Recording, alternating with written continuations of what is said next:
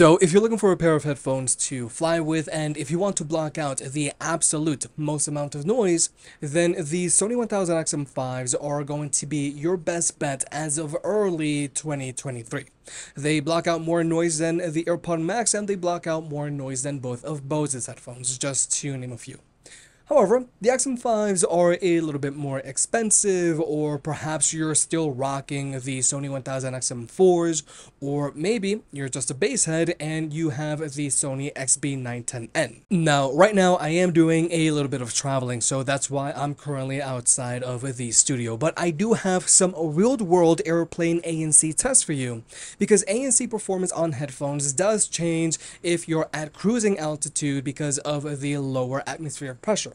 That's why some headphones like the Sony 1000 XM5s, the XM4s, and even the XM3s have atmospheric pressure sensors so that they can recalibrate their ANC so that it can perform at its best. Whereas with the mid-tier Sony XB910Ns, they don't have an atmospheric pressure sensor in them. But nonetheless, we're going to jump into the ANC test right now.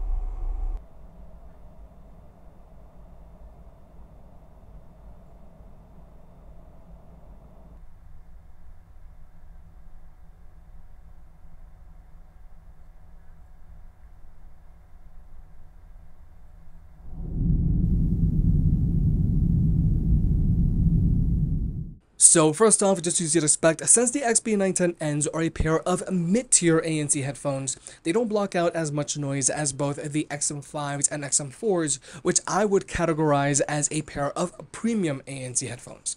But just so that we're perfectly clear, the XB910Ns block out an adequate amount of noise for a pair of mid-tier ANC headphones in early 2023. Now, even though the XB910Ns don't block out a ton of noise, their ANC can still come in handy if you're on a bus or in a chatty office.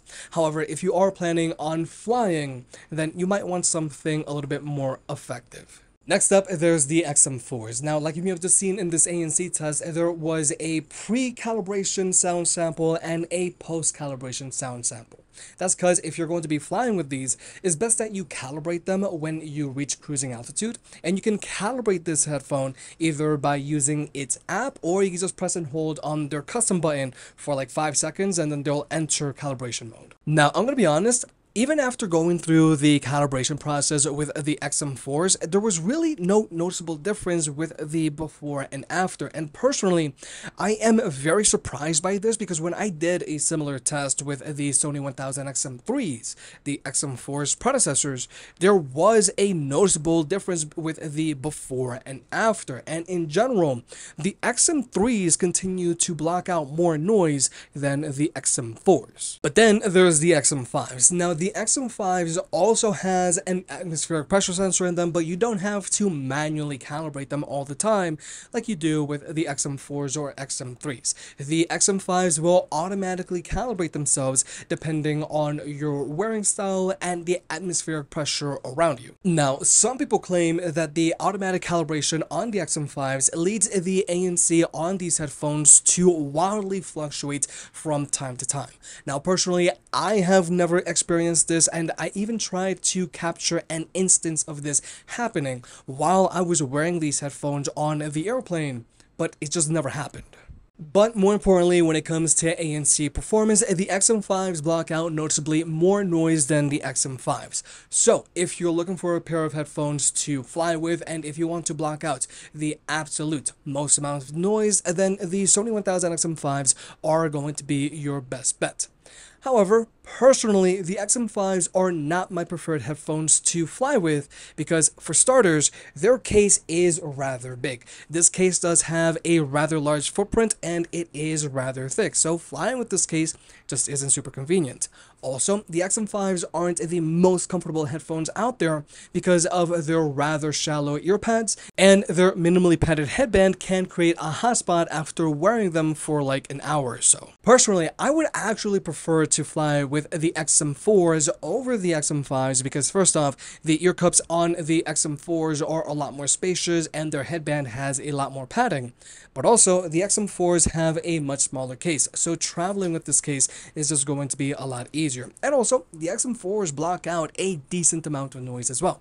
So if you're trying to choose between the XM4s and XM5s for flying, then you might want to take this into consideration. But also, if you already have the XM4s, there's really no need to rush out and upgrade to the XM5s. But right now, I do want to enter speculation territory. Now, in this ANC video, we're basically testing the ANC performance of Sony's current ANC headphone lineup, and we've got the mid-tier XB910N, the XM4s, and the XM5s. However, the entry-level Sony XB910Ns aren't here. Now, they're not here for two main reasons. The first reason is that I simply forgot to pack them. But also, I really feel that the successors to the entry-level Sony XB910Ns are right around the corner. And I say this because the Sony XB910Ns came out in the spring of 2020, which is a lifetime ago in the tech world. But also, more interestingly enough, the Sony XB910Ns are currently out of stock on Sony's website. Now, sadly, I do feel that the Sony XB910Ns are a downgrade from their predecessor, the Sony XB700N, mainly because the 710Ns did lose app support, and I really don't know why Sony got rid of app support on their entry-level headphones. But also, the 710Ns do have lessened build quality than the 700Ns. So for the 710N's successors, I do want to see app support come back because, again, I don't know why Sony got rid of it. But also, I do want to see better build quality for the 710N's successors, specifically the leatherette. And I do think that's possible because Sony is finally doing leatherette very well. But overall, if you're looking for a pair of headphones to fly with and if you want to block out the absolute most amount of noise, then the Sony 1000 XM5s are your best bet.